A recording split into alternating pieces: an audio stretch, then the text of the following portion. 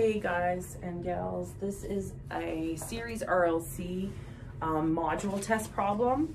That's a good one that I thought I would share with you guys. Okay, so this is some information that was given to me in the circuit.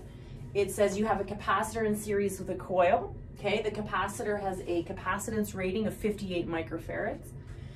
Power factor of the circuit is 0.77 and it's lagging. So when I see that the overall power factor is lagging, that right away I go, well, that means my XL is going to be greater than my XC.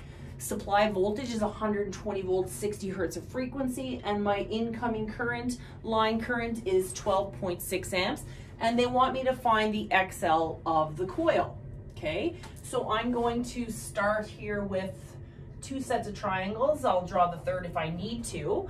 So I'm going to do an impedance triangle for a capacitor. Capacitors are always pure, straight line, XC.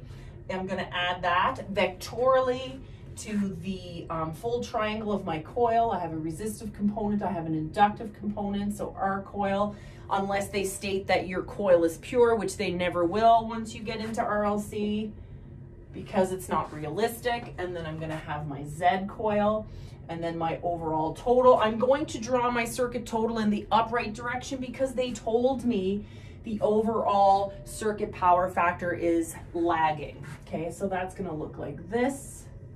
Okay, and then my voltage triangle would be the same, VXC plus voltage triangle for my coil.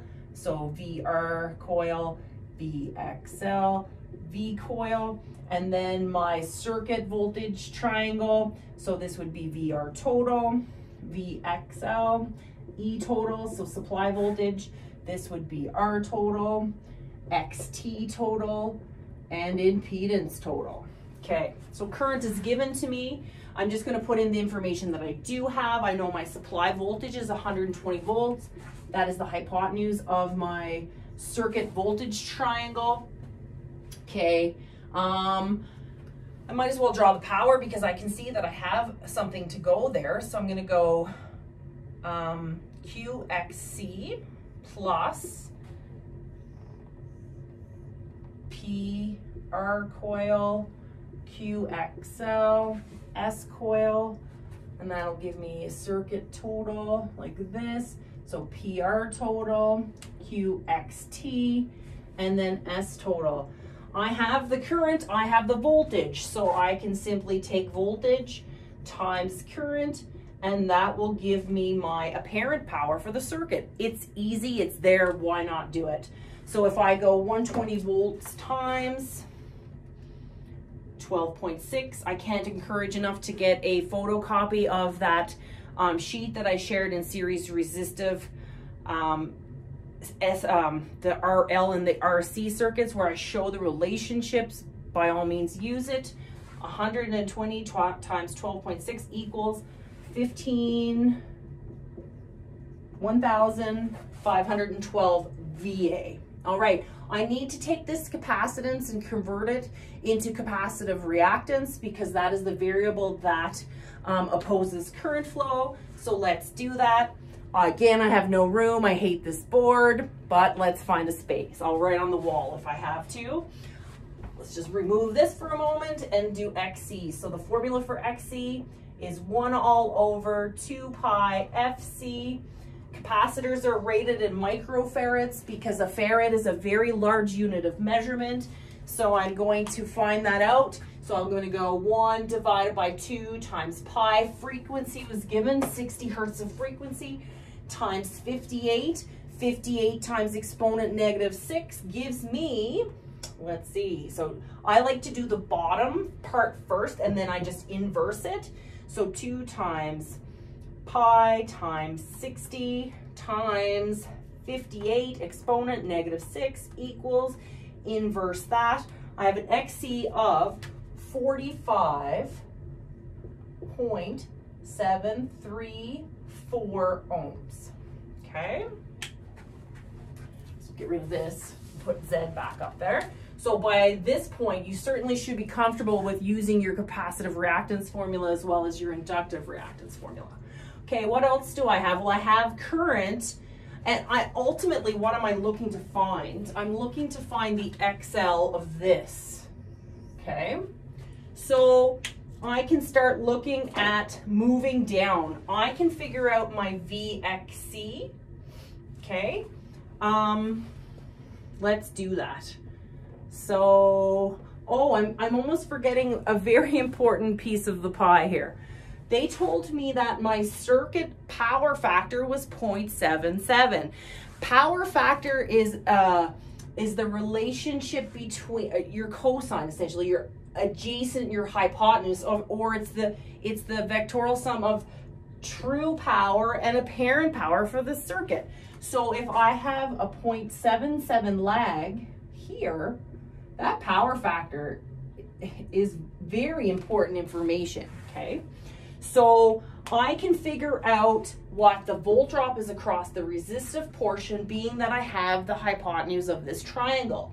I can also figure out what the power is because I have the apparent power. So a mistake that everyone seems to be making is that they'll go 120 times the cosine of 0.77, and that isn't accurate. You want to go 120 volts times 0.77, and that will give you your VRT. And if you get a higher number than your hypotenuse, you've probably punched something incorrectly into your calculator. So 120 times 0.77 equals 92.4 volts. Okay. And then if I want my V, I got XL wrote down. It's VXT, because that is the net reactance between, right? So it's more correct to say VXT there, even though we know it's lagging, okay? So I want to figure out what my VXT is. So I'm going to use my Pythagorean, 120 volts squared, subtract 92.4 volts squared. Okay, again, you should be very comfortable with performing that in your calculator.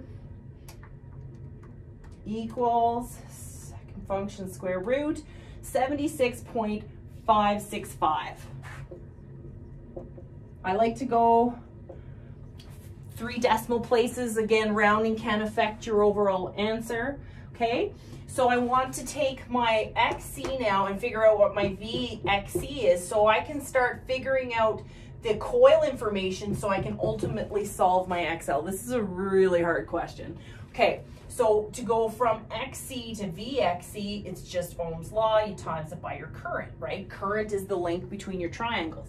So 45.734 times 12.6 amps equals, I have a volt drop of 576.248 volts, okay? So, interestingly enough, I have my VRT, the in-phase volt drop of the circuit at 92.4 volts. I know my capacitor is pure. That means it has no variable of resistance in it. So whatever volt drop I have for the resistor here is also the volt drop of here, because in-phase loads are additive together, right? So whatever this is this. So the only variable of resistance volt drop in this circuit is here. So whatever's here would then go to your total. So we're just working backwards a little bit here. Now I have 576.248 volt drop across the capacitor. I have a VXT of 76.565 lagging. Remember in the beginning I said when you have an overall lagging power factor, that's an indicator that XL is larger than XC. So my XL has to be bigger than that. So this plus this will give me this, okay? So 576, right? Because this was the hint, it's lagging. So this is 76.565 volts lagging. That would get added to that. So 576.248 plus 76.565 equals a VXL of 652.813 volts, okay? VXL and VXC are 180 degrees apart, Okay, so we are able to take this lagging reactance or volt drop reactance and add it to this VXC.